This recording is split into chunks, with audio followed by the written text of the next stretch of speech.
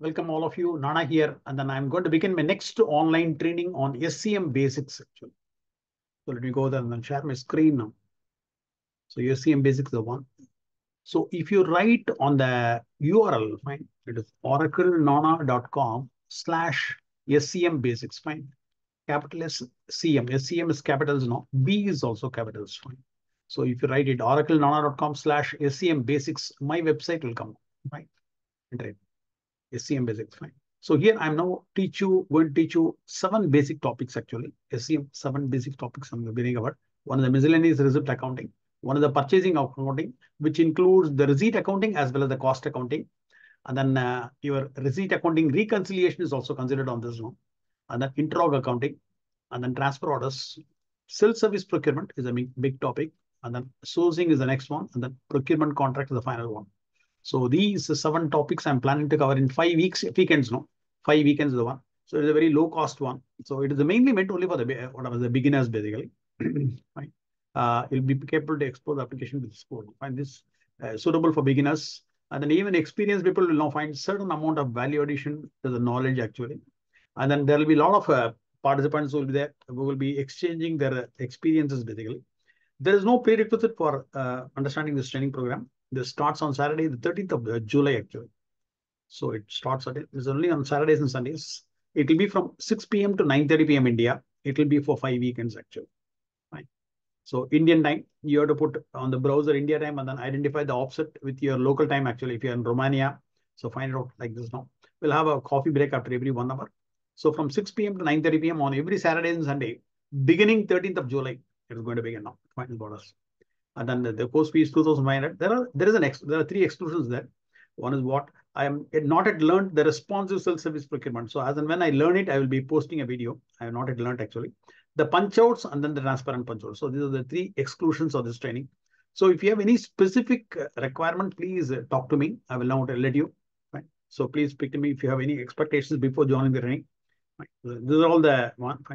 So you can. This is my mail ID. This is my number actually. So you can make a payment by 3 different methods actually. One by UPA payment, fine, and then there's a name, and then there's a UPI ID, or register my bank account at one of the banks. Basically, I've got 4 banks. I can register and then make a payment, or you can even click on the payment gateway. So the payment gateway will now give you debit card, credit card, UPI, everything will be available. And click on this, and then now whatever will be showing you this now. Fine, put your name, email ID, and phone number, and then click on next, and then go and then make a payment on the payment gateway actually. So we can even pay by a credit card, debit card. It even accepts the broad cards also, provided you have a 2-factor authentication actually. Right. So if you don't have a 2-factor authentication, then what happens is this payment gateway will not accept it. So in that case, what happens? You can even go via PayPal actually. So via PayPal, you can very well make a payment if you have a PayPal. If none of them find if you have any issues on this, please write to me. We'll now try to see how best we can solve your payment issues actually. And then since what happens, there will be too many participants which will be registering. So once when it reaches 100, I will be closing the registration basically. And then you put a message to me on the WhatsApp, and then get a confirmation back from me that you are registered for the course. So that is very important. Otherwise, what happens, your payment, I will not even remove all the payment links actually after it reaches 100 actually. So 5 weekends actually. And then you can even look at the agenda over here now. The agenda is here. The border is a 7-page agenda. So I will now open up an Excel sheet and then show it to you. Click on it. I'll now open the Excel sheet.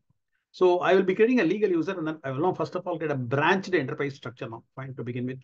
Whatever the branched enterprise structure with our own inventory org now. Fine. I will not do it. I will not create a user now. Fine. A legal user will be created with all the roles, and then the location, other things will be created. And then afterwards, after having created everything, what happens? I will now go for the first topic of what? Miscellaneous receipt accounting. Miscellaneous receipt accounting. You can even download that page from this place. Yeah, there's a download icon. Fine, click on the download and then look at it now. And you will surely please. So first of all, I will now perform the costing setups. For accounting, costing is a must actually. So once the costing is done, then I will now do the accounting of it.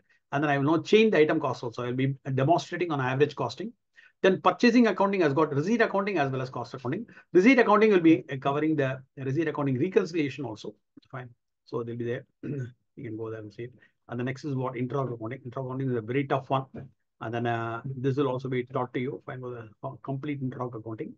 So on accounting front, one is the miscellaneous, and then one is the receipt accounting, one is the cost accounting, and then interlog accounting. So there are 4 topics on the accounting perspective. The next one is the transfer orders. Fine. And then we will now have a look at the inter-subunit transfer also. Fine, that will be covered. And then afterwards, the fifth of 5 of 7 will be self-service procurement. So you can have a look at it. Fine. The self-service procurement, I'm not yet learned the responsive self-service procurement. It is called RSSP. I'm yet to learn it. So once when I learn it, I will know what happens. Put it a video on the YouTube actually. So go there. So it's all there. Fine. Next is what sourcing. So in the stage sourcing, one of a single stage RFQ will be taught, and then afterwards you'll be having a look at the 2-stage RFQ. And then finally, what happens, you'll now have a request for information as well as a reverse auction also, and everything will be covered. And then once when it's covered, the procurement contracts is the next pillar actually. Right. The 3 of the procurement pillars are covered in this training now. For that moment. So it's all there. It's very exhaustive, and then you will now definitely find a lot of useful information. And then those who are really fresh, we don't expect anything, what happens, any prerequisites from them, and so they can very well follow it. One thing is it's very vast, so much of a topics will be there, and so you have to practice it as and when it appears now. Fine. So this way, what happens? So you're doing it now. Fine. So best wishes for what happens? Excellent learning. I'm one of the best trainers in the world, and then I'll be giving you a lot of inputs for you. So bye for now, and then you write to me, and then if you have any queries, what happens? You write to me in WhatsApp or mail. Fine. So that what happens? I will now clarify doubts actually. So bye for now.